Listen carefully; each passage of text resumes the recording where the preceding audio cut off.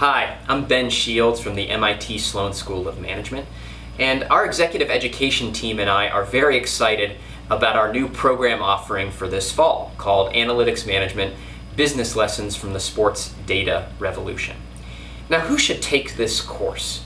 Well, any executive that is looking to use analytics to transform their organizations to be more data-driven and create more value as a result could benefit from the course. But really, it's designed specifically for three main audiences. The first are executives that are charged with developing an analytics program and implementing it across their organizations. This could include chief data officers, chief analytics officers, directors of analytics.